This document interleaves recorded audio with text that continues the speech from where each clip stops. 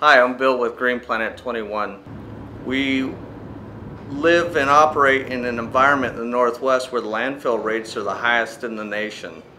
We can receive most all fibers, plastics, and metals. Cardboard should be pure cardboard. Plastics should be pure plastics.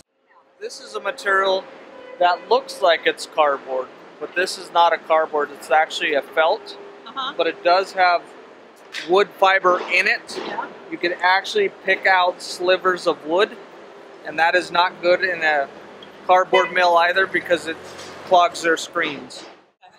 Currently, it's not an issue. We just cannot take any cardboard that is wax-based. This would be a cleverly disguised contamination. This here, Oh, there's plastic. there's plastic.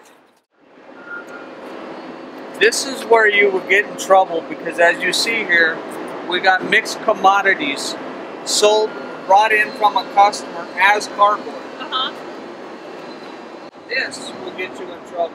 We can pay a customer is so much less than what we should be able to pay them because we're having to put in the time and resources to get this to a sellable product.